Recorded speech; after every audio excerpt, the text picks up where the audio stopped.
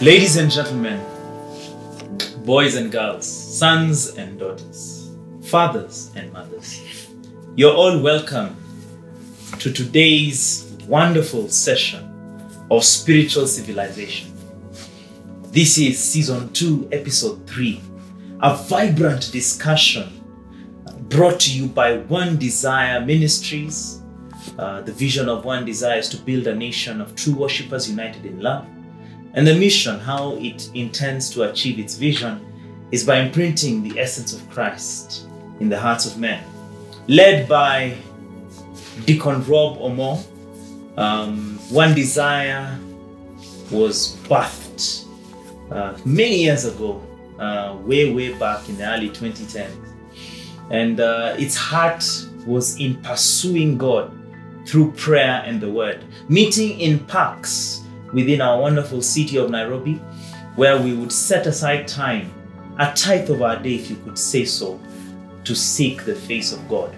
Now, because we were very young at the time, we needed a bit of guidance, we needed a bit of coaching, we needed a bit of fathering.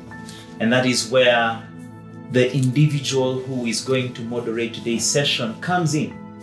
He is a seasoned minister in the body of Christ who has over 25 years of ministry under his belt. He submits to a spiritual father, who subsequently also submits to a spiritual father. He understands accountability and also raises his sons to pursue it passionately.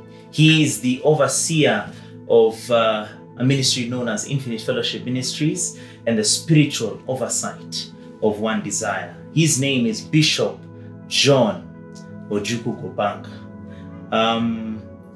As he moderates, there is one individual who, actually two individuals I have not introduced. On my left, we have Pastor Evans, an individual who is very passionate about seeking the face of God. And also, for those who are not aware, my name is Reverend Richard. I do serve in One Desire Ministries. But now to the meat of today's session. Bishop Gobanga, J.O. Ladies and gentlemen, I take this opportunity to say welcome to this broadcast. As you've been told, my name's Gobanga, J.O. And I prefer being referred to as Gobanga. But insofar as designation is concerned, I am Bishop Gobanga, J.O., presiding clergy of the Infinite Fellowship Ministries. I'm also involved with One Desire Fellowship, a wonderful fellowship that ministers to the body of Christ. And I've been with members of this fellowship for close to 12 years now. And some of them are seated together with me in my living room. So friends, we want to straight away go to the business of the hour, and this is just to break the bread of God's word today. I'm going to ask Rob, I want you to read Genesis chapter 1, verse 26. And then I'm going to ask Evans, you're going to read Colossians chapter 2 from verse 9 to 10. Genesis chapter 1 from verse 26.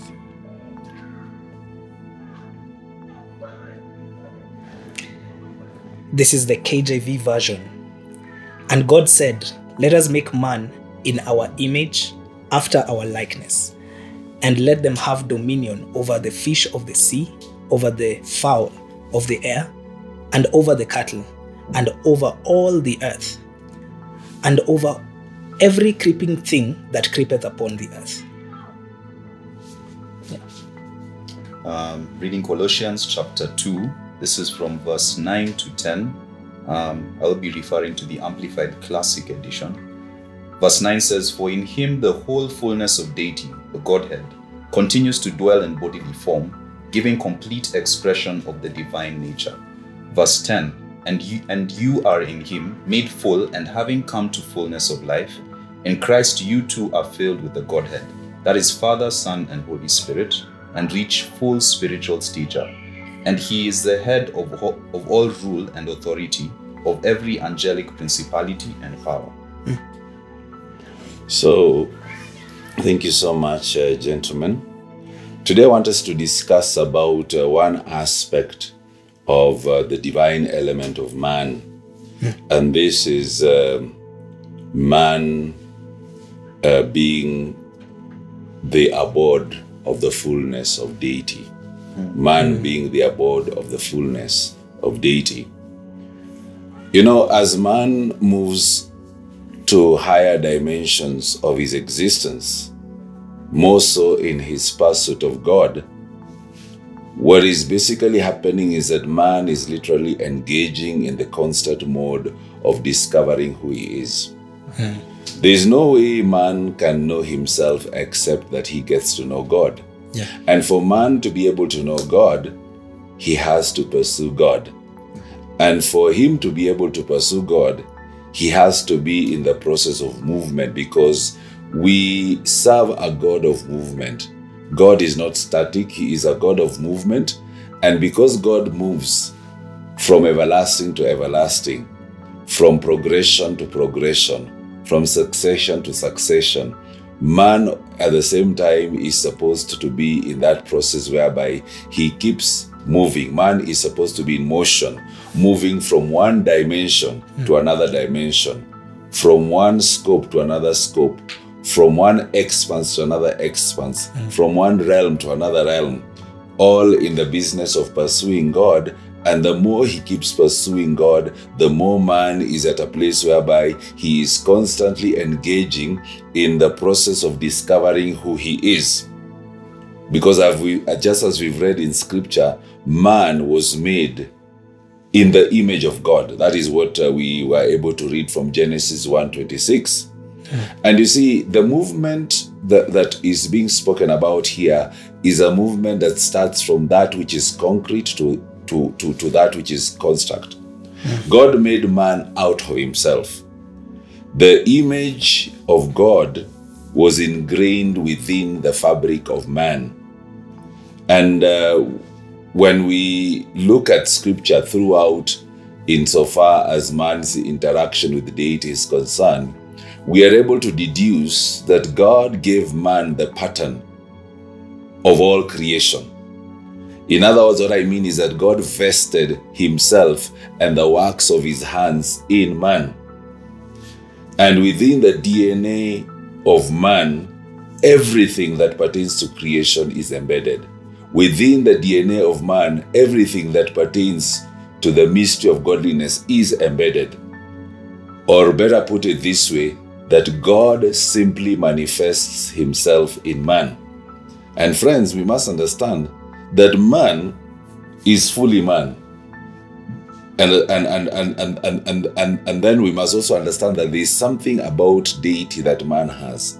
Man is physical, man is also spiritual. In other words, man has access to both the natural and the supernatural. Man can access the spiritual realm just as in the same way he accesses the natural realm. Now, the reason why we know that man is spirit and the reason why he accesses the spiritual realm is so that he may be at a place where he communes with the divine. The reason why man accesses the spiritual realm is because God ordained man to live in the spirit. God never ordained man to live in the natural. The reason why we have the natural realm is so that man may be able to manifest all that he is and who he is insofar as the spiritual dimension is concerned. And understand that the body of man is basically an organic system that functions according to the design of the Creator. You are given a body not for anything, but to function according to God's intended purpose. You are given a body so that the divine may be able to reveal himself and manifest himself, or rather, better put it this way, to manifest his purpose. And that's why, friends, the body of humanity is very important to God, because, friends, you must understand that this body it actually serves as a gateway through which the supernatural meets the natural. But now, when man fell in the garden, what happened is that there was a separation between God and man. Now, this separation also led to the separation between the spiritual as well as also the natural, you know? Because, friends, we know very well that man in his pristine state, being that he was a gateway for the spiritual to access the natural, it basically means that the only way the divine would be able to touch base with the natural realm was through mankind. Yes. Because man was ordained to function as a portal.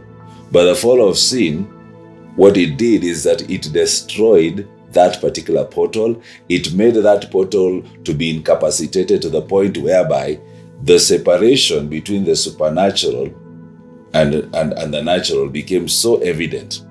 And friends, we must realize that this was not just a loss to man insofar as him falling short of the dimensions of God as well as the perspectives of God. Even the Godhead experienced that loss as well as also the rest of the creation. Understand, friends, that God gave man a body to function as a locomotive apparatus for the deity to be vested and to find expression in and through the same. Because, you know, we've just read here in scripture, and this is talking about Christ, that the Godhead, rather it pleased the Godhead to find a dwelling place in Christ. In him dwelleth the fullness of the Godhead. And this is what actually pleased the Father. Now, as I was pondering on this, because this is something that I touched base a couple of years ago, I began to ask myself this question. If the Godhead were to dwell, or rather if it pleased the Father for the fullness of the Godhead to find abode in Christ himself, where exactly was the Godhead dwelling? My understanding of this in my careful analysis of scripture was that the Godhead actually found an abode in the body of Christ. Now, if we are to take it further, which particular body are we talking about here? Because we know very well that Christ is spirit, but at the same time, Christ also has a body. Okay? He has a body. Now, the body in this particular case would refer to the body of man in its perfection.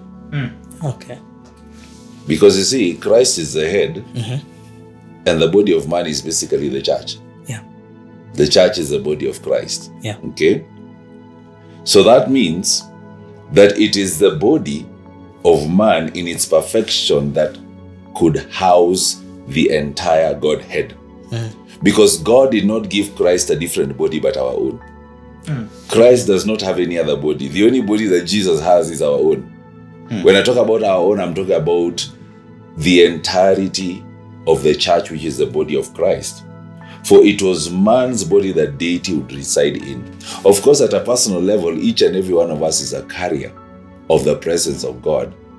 And it is true that each and every one of us is able to have a sense of a sense of the fullness of deity in us at a personal level.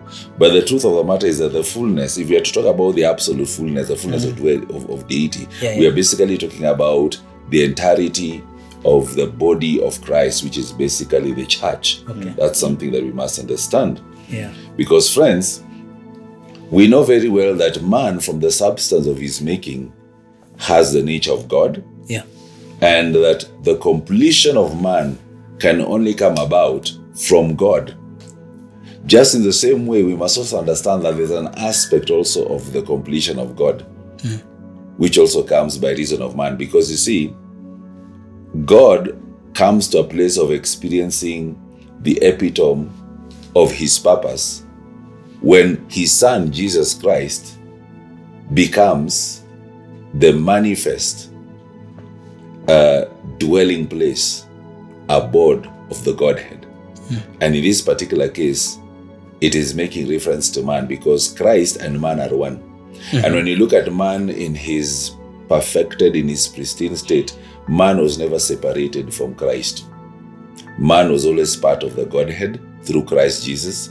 The Godhead was part of man, to the point whereby even when man was placed on earth, we know very well from scripture that divinity decided to put on the garment of humanity through the body of man, so that where man was, God was there. When man spoke, it was God speaking through man. Everything that man did, everything that man thought about, that was divinity. When man was naming animals, it was God naming animals. In other words, man was fully in God and God was fully in man. That was their connection. And you see, that particular mode of operation is basically supposed to give us a glimpse as to how the physical world was in constant interaction with the spiritual world. Heaven and earth are one. Heaven was not a separate entity from earth. The reason why there is separation is because of sin. Okay? That's very, very important. Yeah.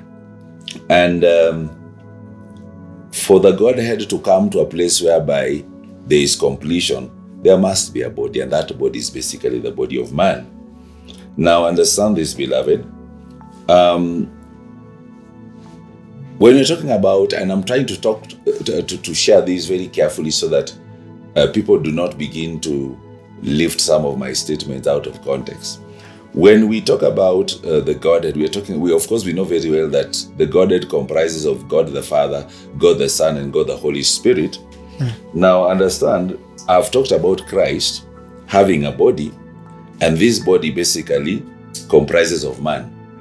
And when I talk about man, I'm talking about the entire human race locked up in man, which basically, if we look at it in another way, is supposed to serve as a reflection of the cherubic nature of existence, because we know very well from scripture that there are these angelic beings which are known as cherubims. And you know, cherubims, when you study the account of cherubims as revealed in scripture, is that cherubims have actually 4 faces.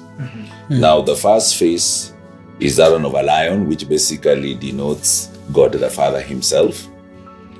It basically denotes a kingly kind of a nature or an expression. Then the other one is basically the eagle. The eagle basically stands for the revelation and the mysteries of Christ. And the other one is actually the ox. The ox basically denotes the working power and the laboring of the Holy Spirit. And then finally, within the cherubic nature, we see the face of man, which is basically the inclusion of humanity in the Godhead. And therefore, what that means is that man is basically a full cherub. Man is a full cherub with 3 faces.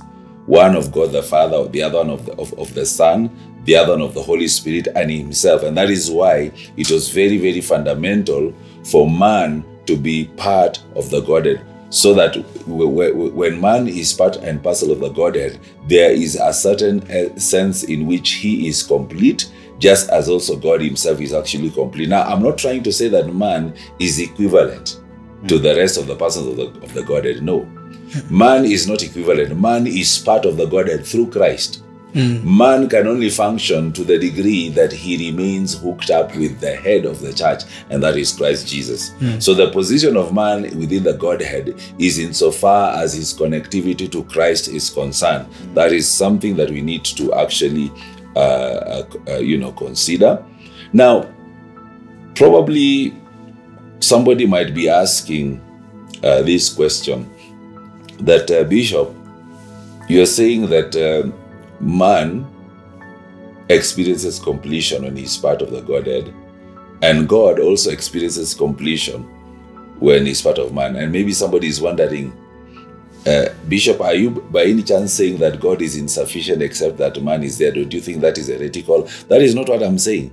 You know, the English language is very limited. It's very limited even insofar as our attempt in trying to explain certain biblical mysteries. So you find that there are certain definitums that might probably do a bit of injustice. And that's why this particular forum is there for us to be able to elucidate some of the things that you're talking about.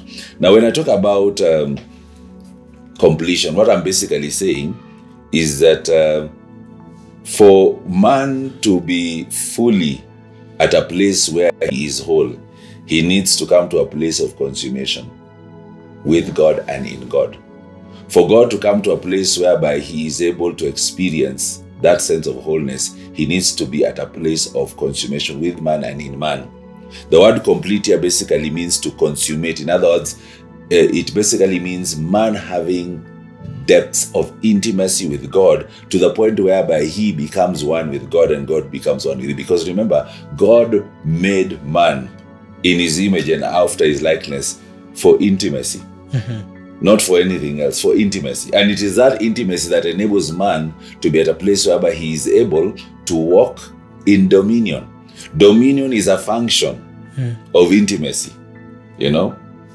The kingdom is also a function of intimacy, where love is the currency, you know. And that was basically the thing, because even when you look at the persons of the Godhead, one of the things that we discover is that there is such a depth of perpetual intimacy amongst the persons of the Trinity, the Father, the Son, and the Holy Spirit. So man experiences this as being part of the Trinity so long as he remains hooked up with God the Son. It is only through the Son that man is able to experience the intimacy that we're basically talking about, you know. And, you know, it is this kind of intimacy that enables man to be able to experience the realm of, if I may put it this, the realm of unapproachable light, which is basically the realm of fire. And this is a realm that basically reflects the glory of God. And you know, one thing we must understand, if every human being were to come to the place of experiencing the fullness of the cherubic nature that I'm talking about, then beloved, the marriage between man and a woman is actually the dwelling place of God, for God dwells between cherubims. You know, when you look at the Ark of the Covenant, one of the things you discover is that there are two cherubims. There are two cherubims with, and you'll find that their wings overlay the mercy seat. So what happens is the glory of God appears between the cherubim himself. So those cherubims, another way of looking at it is that they are basically represented. They are a representation of the coming together of a man and a woman in holy matrimony. And then God comes there. That is why marriage is not an institution that people should actually play around, you know. And you know, Psalms 99 verse 1 says, God dwelling between the cherubim. So that, and you see that dwelling is on the basis of intimacy. So the intimacy of a man and a woman, when they come closer to one another, as they draw closer to God, they draw closer to each other. And for those of us who are married, we must understand, for your marriage to work well, you must draw closer to God at a place of intimacy, because it is only God who teaches a man matters of intimacy with a woman. It is only God who teaches a woman matters of intimacy with a man. So that's very, very, very fundamental. So I want to open the floor to further conversations in what I've shared so far. So over to you, gentlemen. I don't know what has come to your mind or minds with regards to what I've just talked about. I'll go first. I love how you've elucidated about who man really is. One of the things that really sprang forth in my mind when you began sharing about how the way man is created in the image of God, and within man is the DNA of all creation. When Christ was praying in John 17 for the disciples, and for even us who are to come after the disciples, he said, may they be one the way I and you, the Father, are one. And at that point, what you are just sharing has just given me the realization that Christ was actually repackaging and reuniting who man really is. Because man is not the individuals, Rob, Evans, Reverend. Man is us together, coming together as one, and uniting ourselves with Christ in intimacy. I loved that aspect. There's also the aspect about now the body being a portal between the natural and the supernatural, and it's even an explanation of how we worship, why it is very important for us not to forsake the gathering, because when we come together, man is able to create a portal whereby the supernatural and the natural meet, because the corporate man has come to is expressing himself. So this is just a clear picture of the importance of the church. It is a clear picture of the importance of unity, of 2 or 3 gathering together. And then also another thing that really stood out is where you are talking about man being a part of the Godhead in Christ, whereby I think another realization that I got from that is we have come from God and we manifest here on earth and we return back to God. That reality has to be there, because Christ existed from everlasting to everlasting. He exists from everlasting to everlasting. And if we are the body of Christ, then being in him, we existed in him.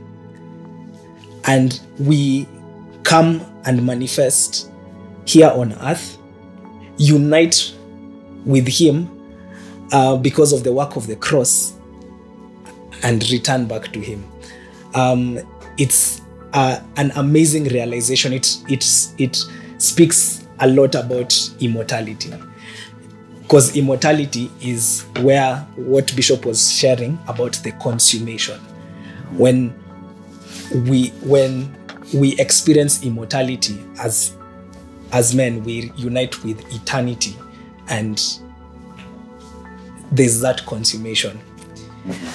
Yes, so those are just a few points that I have captured, just elucidating on some of the things that you've shared. All right, we are still having this conversation. Over to the other 2 gentlemen. Yes, I think what you've spoken about, Bishop, really says a lot about God as the creator. Yeah. And I think I was asking myself as you were sharing, if God is the creator and we are actually part of the Godhead because we are in Christ as the body of Christ. I was asking myself, does that make man the creator? And I think I came to the conclusion that man is not a creator, but he expresses the unique attribute of God as the creator through creativity. And it goes to mean that creativity is actually a function of the nature of God as the creator. Yeah. So you basically create out of the access of eternal realms. You don't create out of just your own basic or rudimentary understanding of what creativity actually means. And so basically creativity is actually meant to be an expression of the nature of the Godhead. So what we see as creativity in the secular world, I think I was looking back at some of the things that we've seen as creativity, some of the things that our generation will say they've hit, as it were. And I realized that a lot of those things are not actually creativity according to God. Because how God terms creativity is that creativity is actually meant to be an expression of your identity. And it's basically your identity in Him. And so I think that's the reason as to why it's very dangerous to be governed by what exactly is trending. I think social media is a very, very powerful tool. But I think especially for our generation, as millennials, one of the things that we've really struggled with is drawing out what seems to be trending and what seems to be fashionable from social media. And it's what defines our culture, it's what defines our lifestyle, it's what defines how exactly we go about doing things. And from there, that's where we seem to be drawing out our inspiration to be able to create, to be able to be creative. I think I've realized that creativity is not just limited to the arts. It's not just limited to the fact that perhaps you're gifted in singing, you're gifted in playing an instrument, you're an artist in regards to drawing or painting. It's not just limited to that. Creativity is even in how you actually express yourself. It is how you actually express, let me say, the salient aspects of your identity. It's in how you carry yourself out on a day-to-day basis, how you express yourself in regards to even spiritual gifting. Because things to do with the gift of healing is actually a creative miracle. And so it's really, really redefined how exactly I see creativity in itself as a word, because I've realized that there are many times, even as a creative, that I've actually tried to create out of my own understanding of what society is going through, instead of creating out of the place of the understanding of my identity. And I think that is something that is a challenge, especially for many creatives who are out there in the secular world. Thank you so much. So let's get to hear something from Rev. I mean, today's session has started at mind-boggling speeds, ladies and gentlemen following at home. Every statement mentioned, not only by Bishop but by my two gentlemen to my left, are just, they are sermon worthy. You can center there and ruminate and birth a sermon from them. But I just want to hone in on one specific item. The marriage between a man and a woman is a dwelling place of God, for God dwells in between cherubims. Ladies and gentlemen, when you think about that statement in a very intricate fashion, the cherubic nature as defined by Bishop, that man was meant to occupy, went beyond just the simple guarding of the presence of God. We were not only meant to guard the same presence, but because we were made in the image and likeness of God, we were meant to be the representation of that presence. So if we look at that cherubic nature, man in his perfected state was meant to be the highest cherub ever created, where not only does he guard the presence, but he represents it completely. When we speak of representation, we're talking about the DNA. I want you to take a journey with me even as I'm sharing my point. You know, Bishop highlighted that the DNA has the embedding capacity that God had set aside for not only all the works of creation, but his purpose for the human race. That very DNA carries something higher than the cherubs that we know in the angelic order. That DNA carries the capacity to manifest purpose at the very motion of God. This is beyond any instruction, where the ministering spirits are sent via instruction. This is as a result of motion, because motion is a higher dimension of instruction. Instruction requires you to be at a lower order of creation, but motion requires you to be in step with the highest order of creation, which is the Godhead. And when we look at motion, as a married couple, we need to be constantly moving in and with God. A marriage that is not constantly moving in and with God, it's outside of intimacy. So any intimacy that we define within the construct of the natural is not true intimacy. The intimacy that is being spoken of here is dominion and kingdom purpose. Those being the true functions of that intimacy that is spoken about. So when you look at the marriage, it has very little to do with what you are manifesting and more to do with where you're dwelling. Are you dwelling in God? Are you consumed by him in a way that you are now consummated in him? And is he dwelling in you in a way that he is consumed by you, in a way that he dwells within you and he manifests himself through you? Marriage is a mystery, and I'm loving what I'm hearing. Thank you so much. You know, one of the things that you'll discover when you study scripture is that there are certain functions that were delegated to angelic beings, and also to some extent, some functions were delegated or designated to God the Son, whom we read in the Old Testament as the angel of God, or the angel of the Lord, I think. And we know very well that the angel of the Lord was basically a theophanic representation of God the Son. This is something that even theologians are all in agreement. Now, I wish to say categorically that these roles were never intended by any other person except man. But because of man's fallen nature, man was not able to be a true representation of God, to the point whereby now we read about the likes of the archangel Michael, who was a cherub. We read about Gabriel, who was a messenger. And you know, these beings, they were basically being assigned to carry out divine errands on behalf of God. And the errands that they were being assigned to actually carry out, these were the very errands that man should have actually been at a better place of being able to discharge. Because you see, we don't read of Michael, the angel, the archangel, having the same nature as man. Same case also applies to Gabriel and all the other angelic order. Much as we read about cherubims and we know who they are, the truth of the matter is that the more you study about cherubims, mostly in the Old Testament, the more you discover that these cherubims, they were just a shadow. They were just a shadow of the true cherubim who was supposed to be man. And you see now God the Son taking the form of man, and also in the Old Testament we know that there were times he appeared as in human bodily form. Other times he appeared like the angel of the Lord. The truth of the matter is that this particular position was supposed to have been occupied by man. Yeah, it's true. But man was not able to play some of these designations because of his fallen nature. And you remember in another recording, I told us something that would actually mess up the theology of some people. Yeah. That, Adam, in his pristine state, had access to all information that he needed.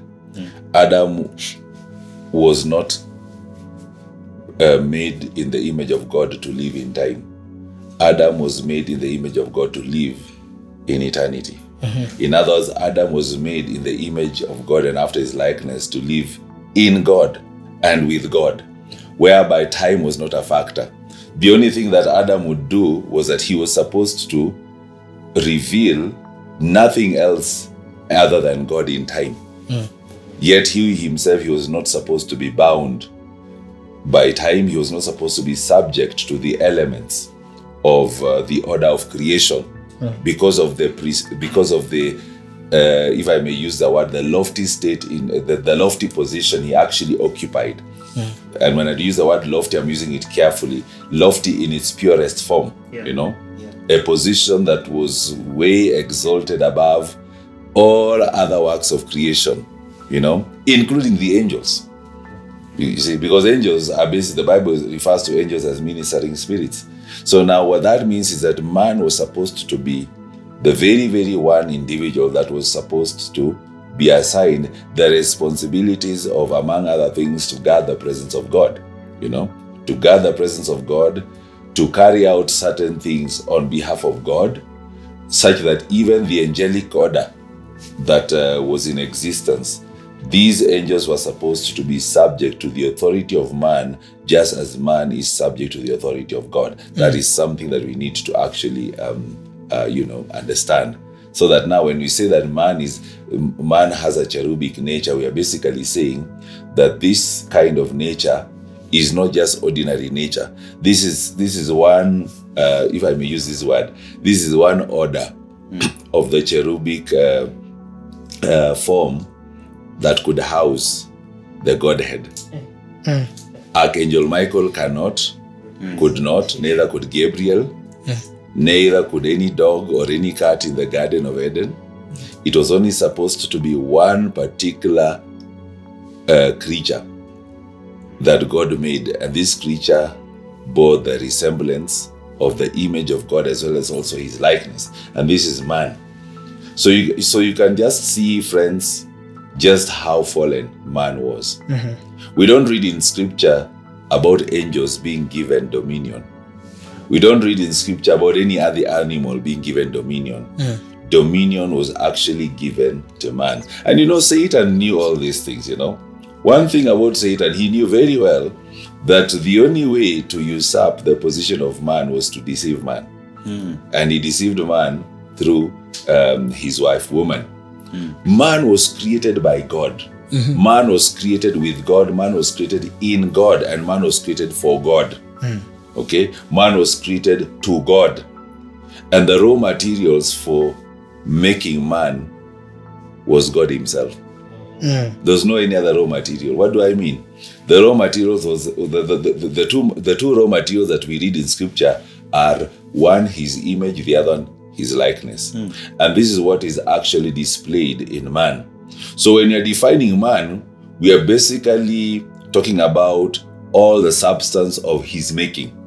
His image, as well, the image of God rather, as well as also the likeness of God. Those two are very important substances, because in those two substances you'll be able to find multiplicity of other components of sorts, which are basically extracted, number one, from the presence of God, number two, from the glory of God. Hallelujah.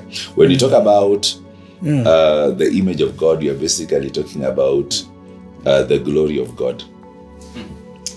We are talking about the holiness of God. That is image. Image basically means glory of God. We are talking about the holiness of God. When you talk about likeness, you're basically talking about righteousness, because righteousness is holiness in action. Righteousness is the manifestation and the expression and the activation of holiness in action. And therefore, if we are to talk about man being outside of God, any man who is outside of God is not fully man.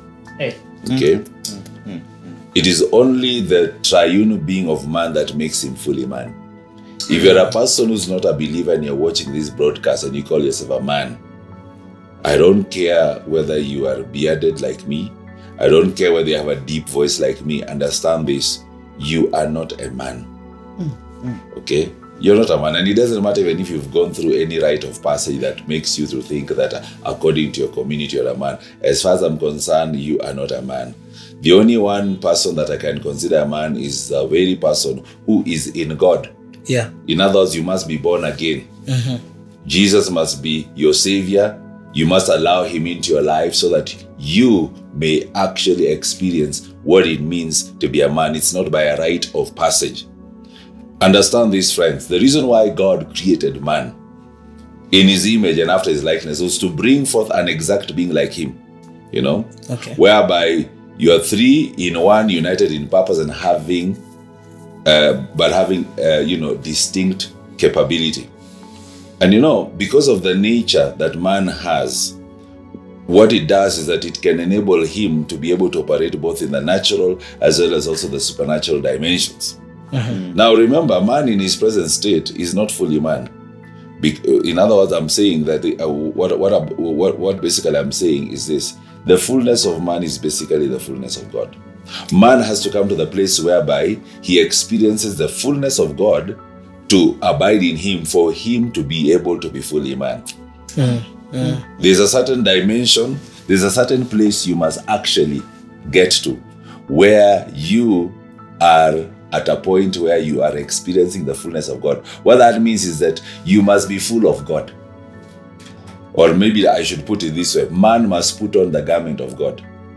And at the same time, you must allow God to put on the garment of your body as man. So that you are in God just as is in you. That is the only way you experience the fullness of God. Now, maybe you're wondering how possible it is. First of all, be born again. And number two, be the kind of a person who develops a total devotion and communion and fellowship with God. Fellowship which is unbroken. Yeah. Man should actually step into his DNA structure. Man must step into the system of his DNA. Man must come to the place whereby he is able to perceive his blueprint, which the designer, who is God, had planned prior to his making. In other words, what I'm trying to say is that we must go back beyond time. We must go back deep into ourselves, because everything that God had ordained for you has actually been buried within the recesses and the depository of your spirit man, of your heart, the Bible says He has ordained eternity in us. You need to go right into your DNA structure so that you may be able to see, so that you may be able to know and have the understanding and have the wisdom of your pattern. That is the only way you'll be able to know why you actually exist. You must come to the knowledge as to why is it that you're called man. And this can only be from the purity of God's mind, not from what society defines man to be. Because friends, from scripture we are able to deduce that man is the only being that can actually have the capacity to house the absolute God. And remember friends, there is more in the fabric of man which is wired and woven up to make God. Because the body of man, beloved, the body of man has gateways that can bring him into deeper dimensions of understanding that he is from the beginning. So over to you, gentlemen. Hey, Bishop, I think one of the things that you've really been able to elucidate for me is how the past, the present, and the future converge in man. Because I'll give an example. Enoch walked with God until he was no more. This is a man who was able to understand who he was in God, and was able to capture a reality that is for this dispensation, a reality that will only be experienced in this dispensation, whereby he was translated. So he was able to capture the future, capture the past, bring it to a perfect present, and he dwelt with God in that perfect present. That's why he disappeared, because he was caught up in a perfect present. When you are able to be perfectly present, you are a person who is able to, who has entered into eternity. And that is what God is actually calling us to. When you just said that we have to be born again, which means your life, that which is born again, is something entirely new. You are a new creature, something that has never been seen or experienced before. You have to be born again, and then you have to have a life that is devoted fully to God in every aspect, not affected by circumstances of the world, because the world is a lower class. And even I realized just from what you're sharing, even about the angels are also a lower class. Man is of a higher class. And just to show that with scripture, this is 1 Corinthians chapter 6, verse, let me read from verse 2. Do ye not know that the saints shall judge the world, and the world shall be judged by you? Are ye unworthy to judge the smallest matters? This just goes to show how small the world is when it comes to a man who has been redeemed, a man who is in Christ. No, and then verse 3, know ye not that we shall judge angels? How much more things that pertain to this particular life? So how we perceive ourselves, we need to really begin to see ourselves in God the way He sees us. And it is not in a state where we are fallen, because again, you have been born again, born of the Spirit. And what we shall become, we do not even know. It is that deep, it is that great, because we have already begun to experience, when we experience the new birth, we experience a life that is driven by the Spirit, whereby we do not know where we are coming from and where we are going. We are moved along, carried along. Just to echo what Rev Richard was talking about, motion being of a higher standard. And that is what I have to share for this particular point.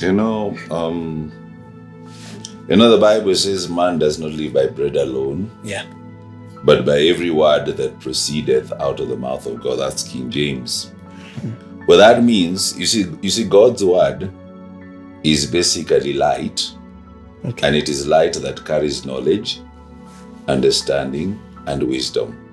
So when we talk about a man living by every word that proceedeth out of the mouth of God, we are basically saying that man shall live by the light of knowledge, understanding, and wisdom that comes from the mouth of God.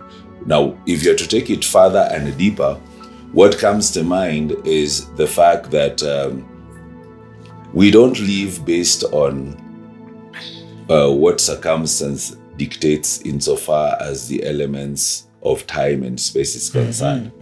We live we live by reason of the counsel of the word of God. And now, this counsel does not talk about anything else. It talks about ourselves. Insofar as who we are. You see, the problem is that sin has made man to live a very fragmented kind of life, such that we have completely detached ourselves from our pristine state. You see? And what God is doing is that He is illuminating the light of His word so that we may have knowledge and understanding of who we are in our pristine state. Because that is what enables us to walk in dominion.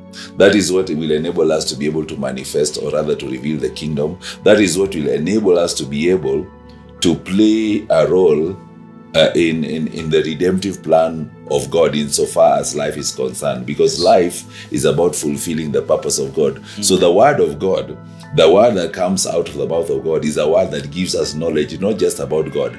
The more we get to know God, the more we know ourselves in Him. This knowledge, what it does is that it creates a pathway for us to be able to access the depths of God, the heights of God, and the breadths of God, so that we are able to see the extent in which we are supposed to exist, and the potential that we have that enables us to do what? To soar above circumstances. And you see, this is the thing that Enoch actually experienced. No wonder God saw him as one who had reached a certain level of perfection that it was not possible for Enoch to live in this particular world. The other way of looking at it is this way. When God calls Moses to the mountain, we read in scripture that Moses stayed for 40 days and nights without any drink, without any food. Now, the question that one would ask, how possible it is for such an individual to survive without any food and drink? My friends, it is possible for you to go without food and without anything to drink for 40 days and probably even more days, not because of your own ability, but because of the access that you have in God. When Moses goes into the mountain, God took him to eternity.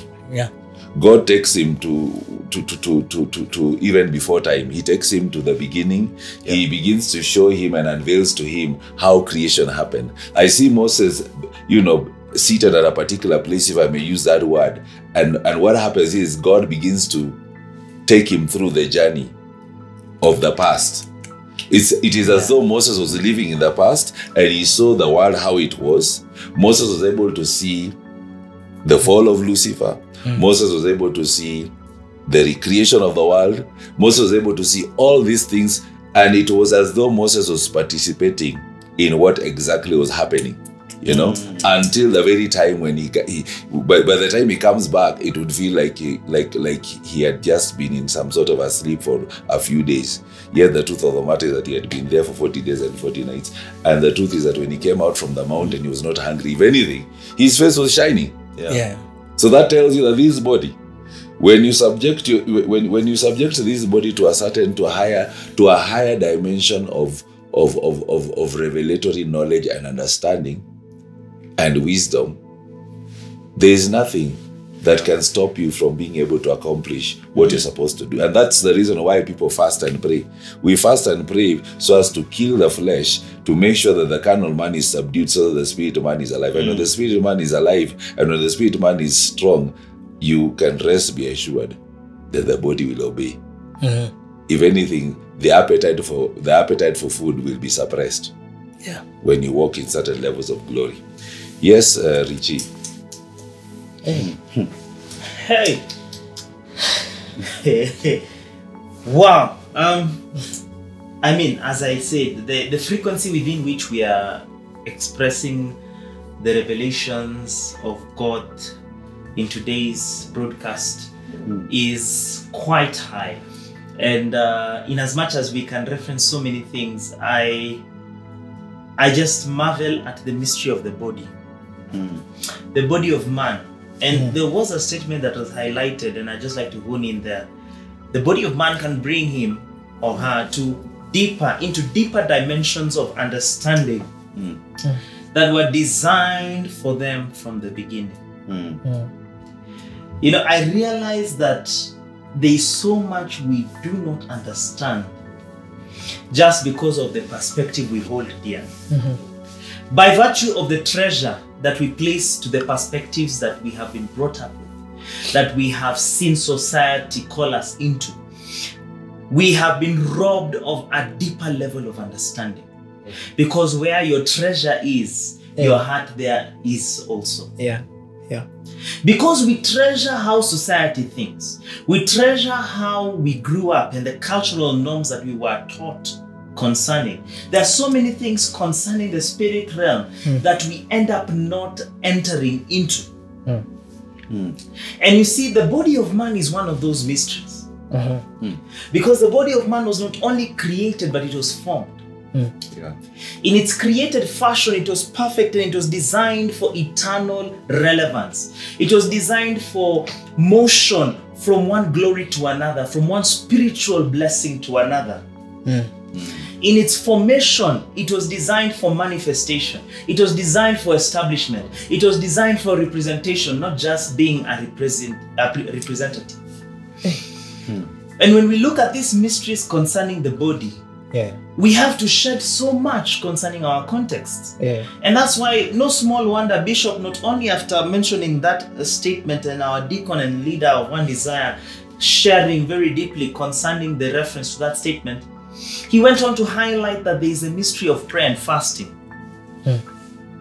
That there is a certain dimension where if you enter into understanding, there are certain things that you shed off. Understand that Moses was a married man and he was not married to a Hebrew lady. And you know, very easily he had marital obligations. He would have said, oh, but I am a father. Oh, but I am a husband. But the individual had entered so deeply into God that he more or less transfigured from the context of his time and space. So, you know, Bishop said he not only went to the past, but he went to the future. I'm even tempted to think that there was a time and space overlap.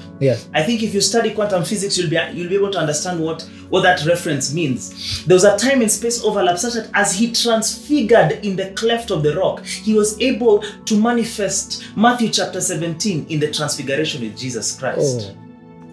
I mean, when we think about the body, there's so much we don't understand because we have treasured what we see in our context. But I'm marveling at what God is revealing.